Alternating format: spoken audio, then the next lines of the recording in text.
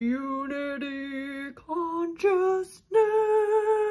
It's all about feeling connected, not just to people, but to everything. Sounds easy, right? Not always. I used to get super frustrated with people who weren't awake enough or who weren't heart-centered enough. But when I paused and reflected, I realized my frustration was about me. I was projecting my own fears that maybe I wasn't doing enough in my own journey. Here's what I learned. Judging others is really a way of separating ourselves from unity. I've done some deep introspective work around this and have some practical ways to set more into a unity mindset and embodiment. Self-reflect. And I'm talking be real honest with yourself here. Ask yourself the question, how am I creating separation? This one might feel a little bit spicy to dig into, not gonna lie. Actually, you might go through a denial stage with this. I know I did. That's okay.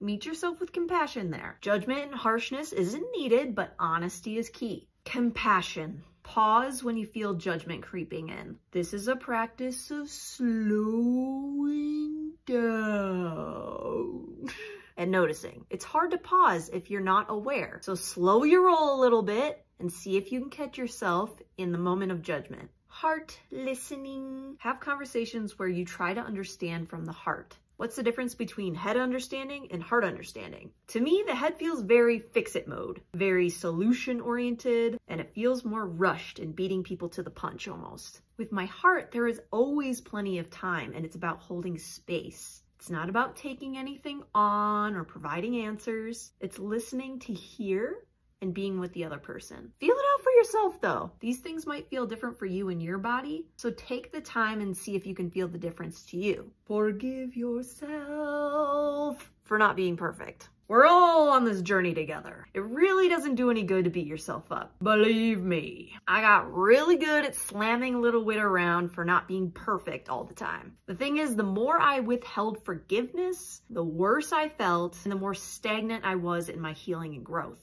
I also felt really disconnected from everything. Once I turned a corner and I forgave myself more and more, the pressure released. And I could see that I have been connected in unity all along. Unity is about awareness and love, starting with yourself. And remember, unity doesn't mean agreeing with everyone. It means seeing value in our shared connection. Love to you.